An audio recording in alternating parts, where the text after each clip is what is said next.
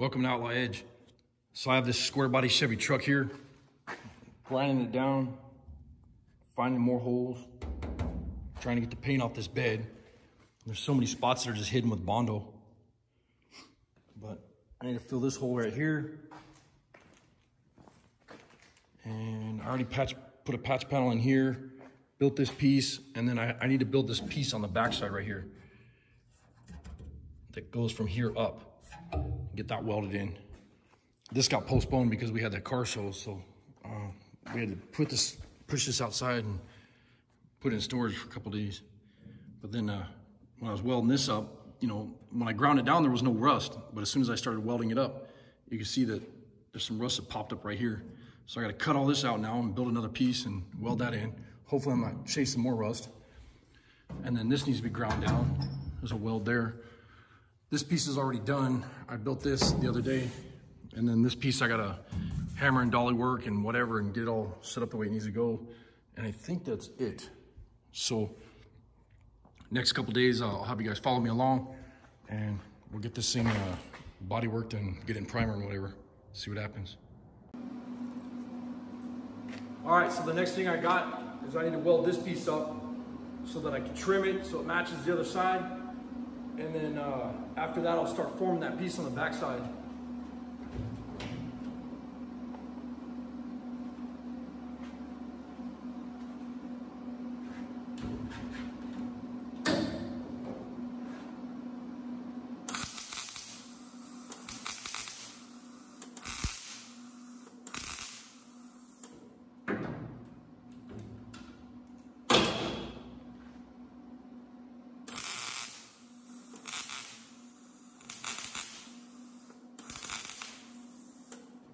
Since it's sheet metal, I'm going about a 1/2 inch, throwing a spot weld and then going over to the next side, throwing a spot weld, or I'll go about 3/4 inch apart and drop a spot weld.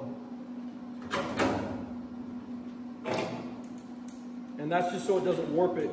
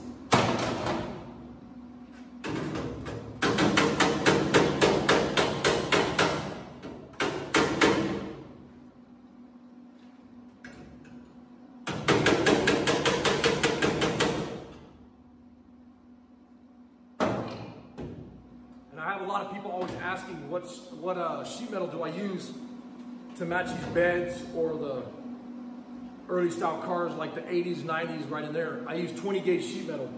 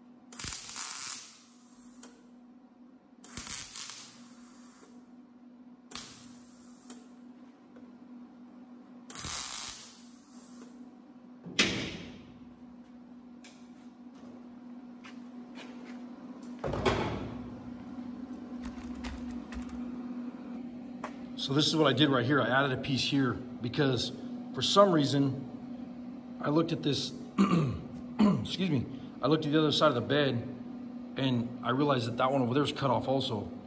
So I'm gonna do these where they look correct. And then I'll run this line straight through. So, you know, I'll be adding a 1/2 inch up to about 3/4 of an inch right here. And then I'll cut that off. And then take a hammer and dolly and put that body line in there, this body line right here. And then I got a hammer and dolly on this, and you can see some small dents in here I gotta get knocked out. And then after that, then I'll start making the piece for this.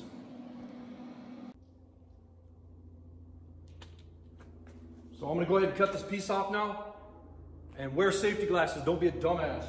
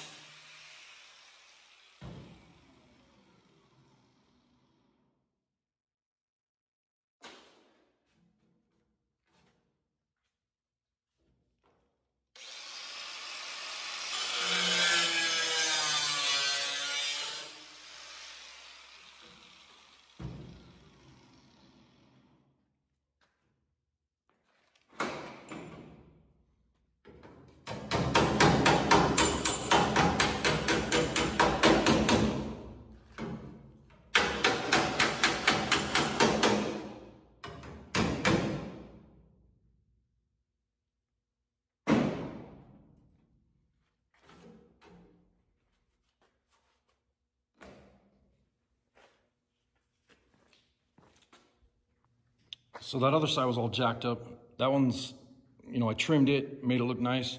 And then what I did is I followed this where it comes in about like a 20 degree and then it just goes straight across right here. And then this piece, the original one on the other side was actually longer. So when I cut that one, that's what it was. I was wanting them to match. Couldn't remember what the hell it was. I knew there was something screwed up on that other side though. But now they both match underneath the bed. There's a pinhole right there too. Damn, this thing's all rotted out. And then, so now that these match, I'll start building this piece on the inside right here. And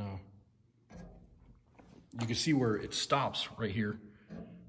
That's this guy. It stops here and it needs to come all the way up to this and weld to this. And that's kind of a brace. I mean, it's nice and strong. It's really strong, but I think I'm gonna build, this piece first. I'll start getting that all cut out. So there you go. I just cut all the old crappy rust out. And that's this piece here. So now I need to start building this piece. You say it's gonna be a difficult piece because it rounds, and then plus it has that body line. So I'll have to figure this out. It's not gonna be fun. So the next thing I did is I took a piece of 20 gauge sheet metal and I broke it on the end of the table. So it was just a 90. And then I put it in the stretcher and I stretched this side and you can see the shape that it gave it. And then I test fit that piece in there to see if that was gonna work, and it did. This was just a piece of scrap. So then I have this guy, and this is already made to shape right here. And then I made sure and trim the edges so that it fits in there nice. On this line here, I gotta cut off so that it matches inside that bed. And it fits nice in here. So I'll get this piece cut, and then after I cut it, I think what I'm gonna do is, here, let me shut the camera off and I'll show you what I'm doing. What I'm doing is I'm gonna fit this piece in here. And like I said, this isn't no show job. The guy doesn't want to spend a bunch of money, so this is something where we're blowing the thing together as quick as we can. So I'm gonna do the best I can with what I got and try to keep the hours down on this. So I'll get that welded in there, but before I do that, I need to put this this body line in there. And then what I'll do is when this is sitting in there like this, well anyways, I'll come in here and I'll trim right here.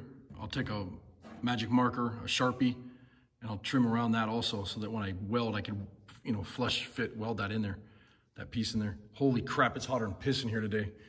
I'm sweating my ass off. It's like 90 degrees in the shop, and then it's like super humid also. Super hot outside right now, but anyways, but you can see the shape that it has, you know, and that matches that radius right there. So I'll get it welded in there and see what happens. So this is a homemade hammer that I made a while back. And what I did is I just ran this hammer right here on this edge where I put that Sharpie mark. And it gave me this shape here. And then I'll just refine it. I'll keep tapping on it until it's nice and smooth and, you know, planish it out so it's completely smooth. But this is just a slug, an old piece of metal that I have with a lip on it, and that's all I'm using to shape that piece here. And I put it in here and it fits perfect. And you can see that it's gonna match up nice when that's welded in there. And then I have a lot of trimming and whatever to do. But that's one of the things what I wanted to show is, you know, you don't have to have a bunch of expensive tools to do this kind of stuff. Most of the stuff is hand shaping as it is. You know, like this piece I made by hand. This piece was pretty much made by hand except for the edge where I rolled it on the bead roller on the tipping wheel. And, you know, tip that over 90 degrees.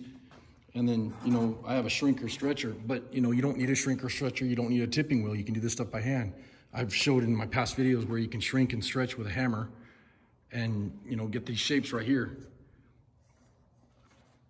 And, you know, you don't have to have hundreds of thousands of dollars and, you know, tools to do this kind of stuff. But anyways, I'm going to do this as a part 1, and I'll try to do a part 2 tomorrow when I'm in here working on it. But I'm going to get something to drink real quick. It's like super hot before I kill over. But I appreciate you guys joining me. Thanks for watching.